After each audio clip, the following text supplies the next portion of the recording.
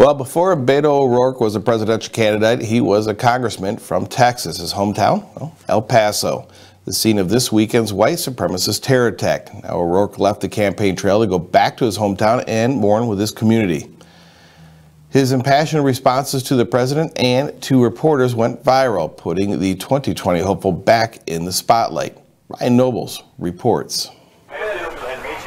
Beto O'Rourke out of the public eye today for the first time since learning of the mass shooting in his hometown. Next, Beto O'Rourke. Just minutes before taking the stage at a candidate forum in Las Vegas. The gravity of the moment appearing to sink in as he addressed the crowd.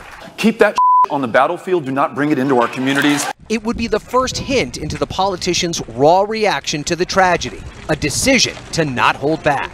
His public responses since that moment have been a raw mix of sadness, offering comfort, and most prominently, anger, specifically directed at President Trump.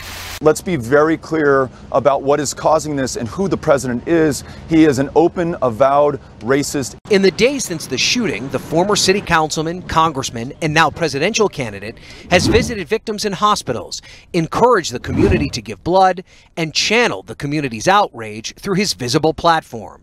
At times, his frustration boiling over. He's been calling Mexican immigrants rapists and criminals. I don't know, like members of the press, what the Hold on a second. And that approach has led to attacks from the Trump administration. Beto O'Rourke, from the Vanity Fair magazine cover to the Vanity Project candidacy, out there screaming and cursing about President Trump. That doesn't heal a single soul. That doesn't help prevent another mass shooting. They're raising their profile. But O'Rourke is making it clear he stands by what he says. Since launching his presidential campaign, O'Rourke has struggled to recapture the energy surrounding his 2018 Senate run. Consistently down in the polls since and falling behind in the money race. And as of today, his campaign has no clear indication of what comes next. And while he's not interested in talking about the campaign, it is clear O'Rourke has no plans to back down from this fight. We have to show that that is the exception, not the rule, but that will become the new normal if we allow it to be. If we don't stand up